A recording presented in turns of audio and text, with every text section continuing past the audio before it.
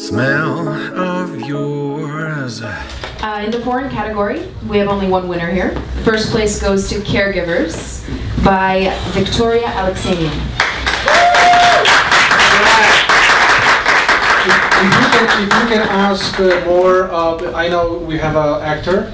Do we have any? Please. Yeah, please. First of all, thank you so much for the awards, for the attention, for liking the film. It's a big pleasure to be here. A few words about the production.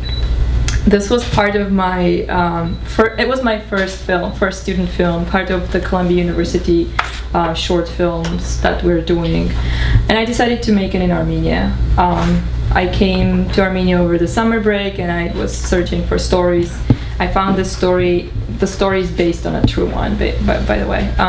So I found this story, was fascinated by it, and in short, it is about a documentary filmmaker who wants to film death live, and he ends up at the bedside of a terminally ill woman, and that's where it starts taking off. You know, the film is very, very easygoing. There is no shooting, killing, stuff like this. You can really relax yourself at this film. But at the end, we're not going to say what's going on at the end. Yeah, let's not spoil it. But, yes, but you know, to tell you, ladies and gentlemen, I got goosebumps at the end of the film because of what happened over there.